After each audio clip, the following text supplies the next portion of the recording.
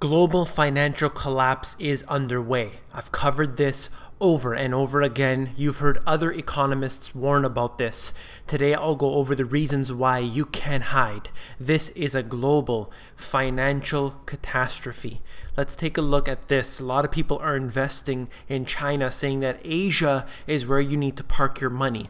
Well, I would say that perhaps the future decades will be the decades of China. The next century may be China's. However, it is not without its problems. And look at this. China's terrifying debt ratios poised to breeze past the US levels. We all know that the US has serious problems with its debt. You look at the debt to GDP ratios in the US, it's astronomical, particularly when you include unfunded liabilities like Medicare and Medicaid. But when you take a look at a country like China, which has more recently been spending and spending and spending, look at this debt to GDP ratio, show you on the graph right here. It is up significantly just since 2013. That is a 20 percentage point increase. That's dramatic. There's no way the growth has kept up with that. And you have that basically showing you that this is all fictional. When you print money, when you do public works projects, you can get things to be boosted up, but ultimately you're going into debt. Why? Of course, I've gone over it before. The system is accumulating debt. That's how it's designed. It's all about the increase and increase and increase of debt. And these central banks are doing so well, and it is working for them to bring themselves further into debt. Now, you can go into commodities, and this is one of the ways that you can sort of hedge against this inflation. Price of beef and bacon reach an all-time high.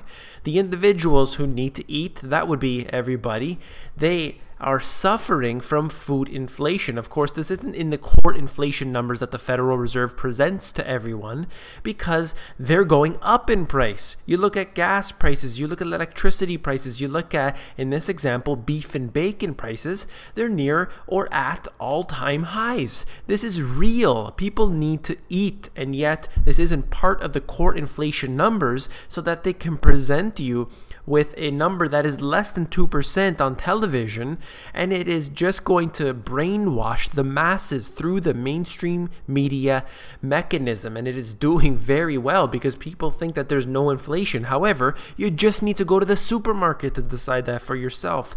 Well, here it is. You can't hide in different countries because this inflation will follow you. It's all over the world. Why? Because all central banks, every single one, is printing money right now. This is a race to the bottom, and take a look at it right now. Inflation on the high.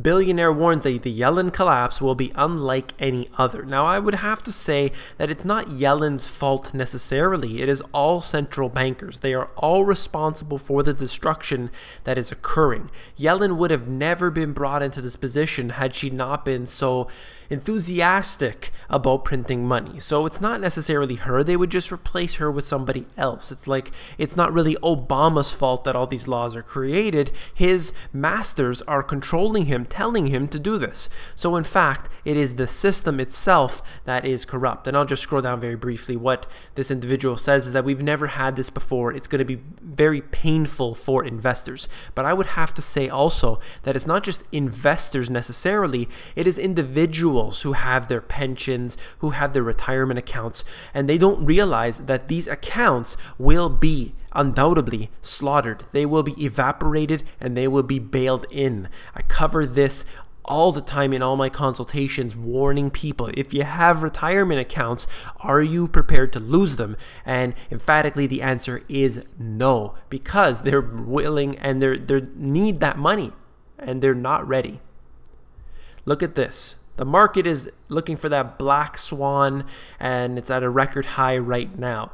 The black swan event, people don't know a lot of this where it comes from. This is Nassim Taleb's book, and it's talking about the black swan theory. Most of the people haven't read it. They just read the title. However, what he talks about is basically an event that nobody is prepared for that will change everything. And that is something that I made the central theme of my book. And I believe that the derivatives, which are hanging over all markets around the world, that's the commodities, the equities, and so on, all of these are connected to the derivatives market. If the derivatives market collapses, everything will be taken out. This is the diagram from my book. You've seen it before. But you have real assets. I don't know if you can even see that, but the little tiny triangle at the bottom is real assets. That's our real wealth.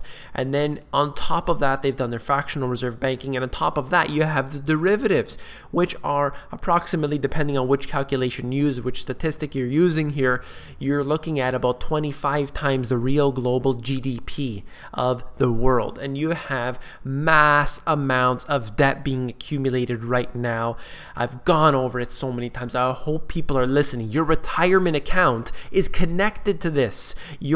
All of your assets, all of your investments that are all connected into this. If you're relying on those to continue to be there in the future generation, you have a big problem because they're going to be evaporated. They've warned about this with the bail-in regime in the Canadian budget report that they did for 2013. They've warned about it there. They took people's money in Cyprus. They've done all kinds of things, the dormant accounts in Australia. There's so many accounts of this, and people are still coming to me asking me, what should I do about my retirement account?